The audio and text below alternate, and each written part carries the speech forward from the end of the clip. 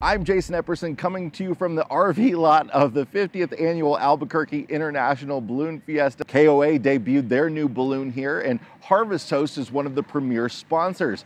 I caught up with Joel Holland to talk about this great experience. This is such a cool event, and it is very much like a Harvest Host experience because that's what Harvest Host is really all about, right? It's about sort of going to cool places and finding new things to do. That's right. Yep, it's a unique experience, which is what we pride ourselves on, and it's got a lot of community aspects. Right, every time I go to a Harvest Host or Boondockers Welcome, I meet great people, whether it's the proprietors or the owners, and have good conversations.